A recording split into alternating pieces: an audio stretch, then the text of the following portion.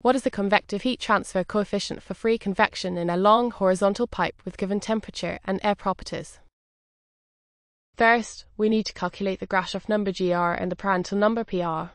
The Gr.Pr number is a dimensionless number in fluid dynamics and heat transfer which approximates the ratio of the buoyancy to viscous force acting on a fluid.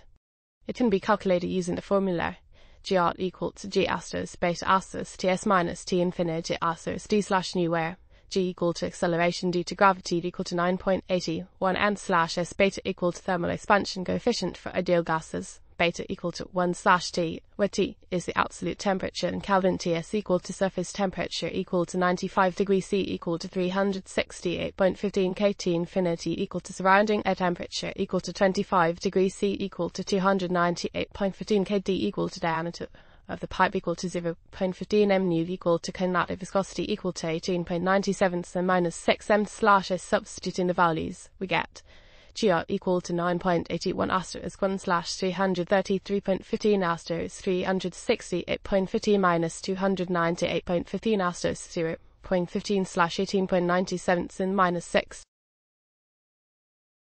Next, the Prandtl number Pr is a dimensionless number, defined as the ratio of momentum diffusivity to thermal diffusivity.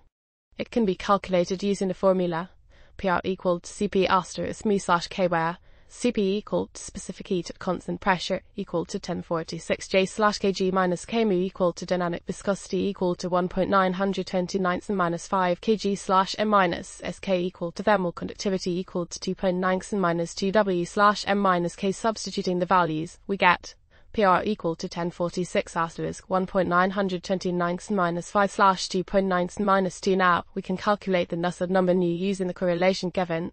Nu equal to 0.53 asterisk Gr asterisk Pr 0.25.